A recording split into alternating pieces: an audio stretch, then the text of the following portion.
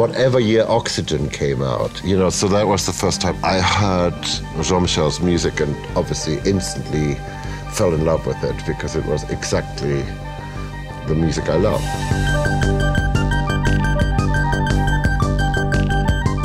It was completely revolutionary, of course, then.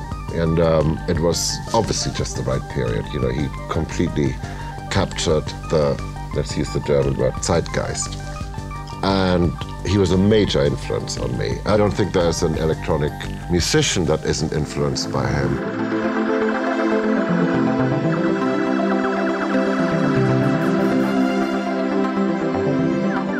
Hans Zimmer is the great composer we know. He's the one who introduced electronic music in Hollywood by fusing it with symphonic orchestra.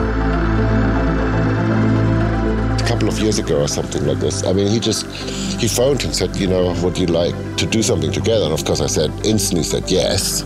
I felt incredibly honored by being asked, you know, by even being asked to be in not just the same room, but the same project. We met and he played me his idea and he gave me a score, etc.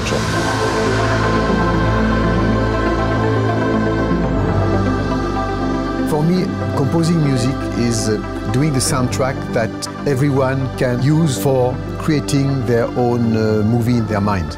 When you are watching a landscape, you can see, for instance, the leaves of the trees moving at a certain speed, having, for instance, some waves also moving at a totally different tempo, birds in the sky flying also at a different speed, people walking also at a different tempo, and all these random rhythmic elements are part of a perfect harmonious landscape. So that was the idea behind Electrees.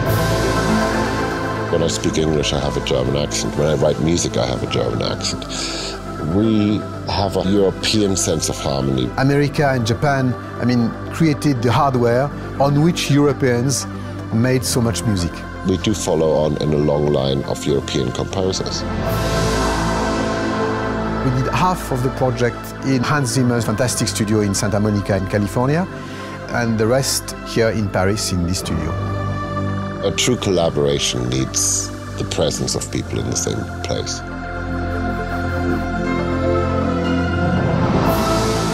You know, there's a balance between technology and the creativity. It really supports the creativity.